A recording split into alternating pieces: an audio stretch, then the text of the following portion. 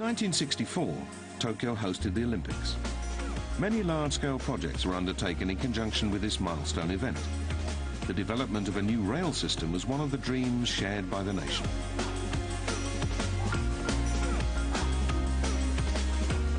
It was also necessary. In the booming economy, people were flooding into the cities and overloading the transportation infrastructure. In those days, the Tokyo-Osaka route was being served by a special express train called Kodama.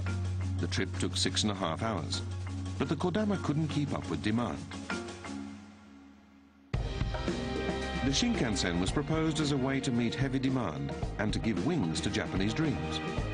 Development began on a new high-speed railway that would link Tokyo and Osaka in just 3 hours.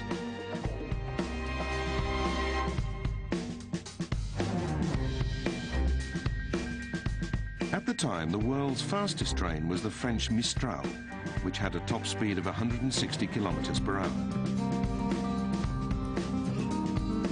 Japanese engineers set their sights on a speed of 200 kilometers per hour. But to achieve that goal, various hurdles would have to be overcome. The design of the Shinkansen train body was entrusted to Tadanao Miki, an engineer who had been involved in the design of fighter planes during the war.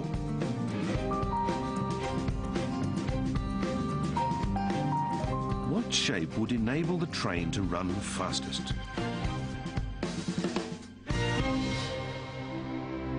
During the war, Miki had been entrusted with the design of planes used for kamikaze missions. These planes had no landing gear, and they had streamlined noses to enable them to smash into enemy ships even faster. Again and again, the special planes designed by Miki plunged from the skies into the heat of battle and were lost. I felt terrible for the young men who died. It was hard to bear. Miki wanted to put his engineering talents to work for a peaceful purpose. But how?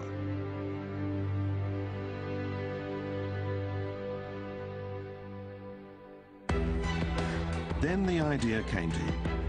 Use the streamlined shape of those fighter planes for the Shinkansen to cut wind resistance and boost the train's speed. If we want a beautiful airflow, we must give it a beautiful shape.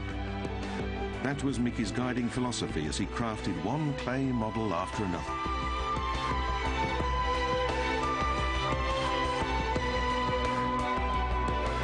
There was another major hurdle on the path to higher speeds. The horizontal vibration of the carriage wheels called hunting motion that occurs at high speed. If the hunting motion becomes severe, the wheels may slip off the rails and cause a serious accident. Tadashi Matsudaira was assigned to tackle this problem. To make the train faster, we had to minimize the hunting motion. We couldn't rest until we got it under control.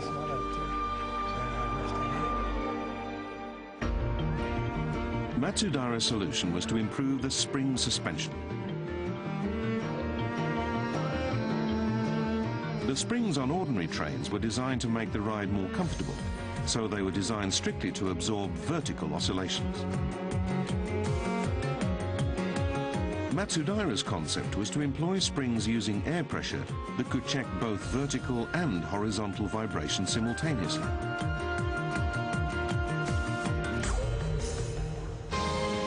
Meanwhile, Miki had drawn up plans for the train body and made a prototype.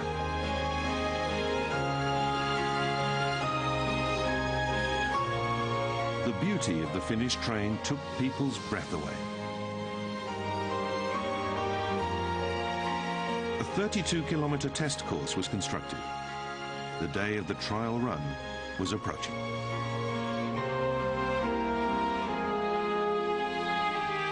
Then one day, Miki abruptly handed in his resignation.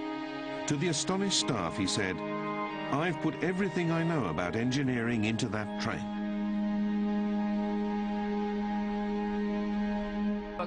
I had discharged my duty, I felt confident leaving the rest up to the others.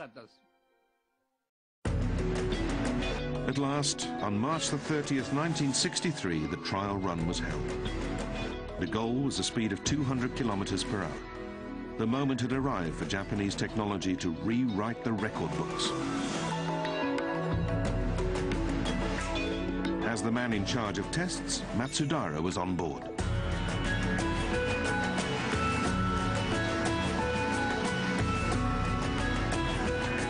The train slowly rolled into motion.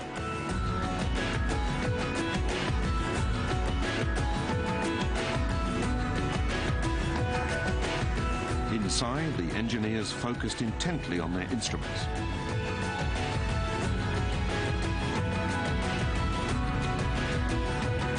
"140, 150. The train steadily picked up speed. Tension was running high. Instruments were detecting the lateral vibration that they had feared.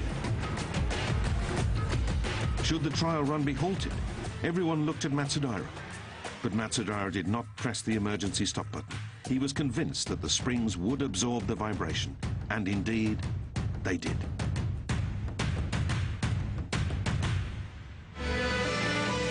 That day, the train achieved its goal, 200 kilometers per hour. And it kept going faster and faster, clocking a top speed of 256 kph. It was the fastest train in the world. Japan's dream high-speed train was now a reality. For all the engineers who had vowed to use their expertise for peaceful purposes, this was the moment when their efforts were finally rewarded.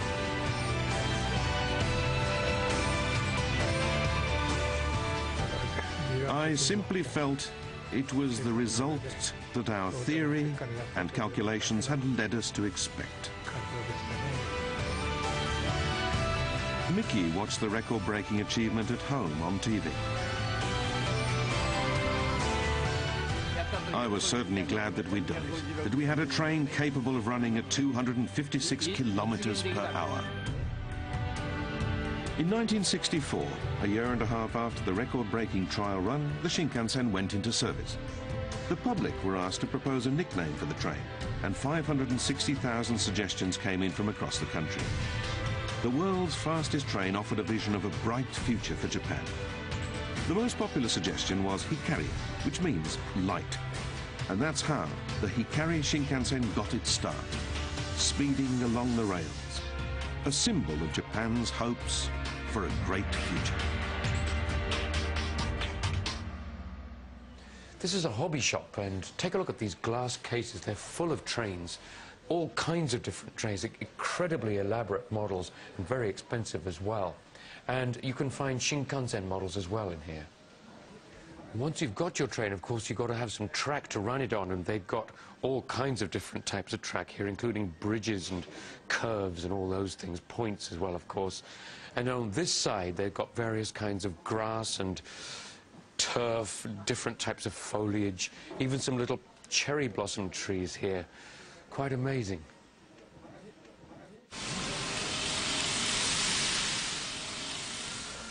And how about this then? You can rent this track layout by the hour and bring in your own trains to run on it. We've got two different kinds of Shinkansens here, plus the yellow inspection train as well. This really is quite fun. Train spotting is a quintessentially English hobby, but Japan has its train buffs equal to any countries in their obsessiveness. Some of them like to collect trains, some of them like to collect train-related merchandise. Others just like to ride the rails. There are some who even like to record the sounds of trains. And now, we're going to meet someone whose hobby is photographing Shinkansen trains.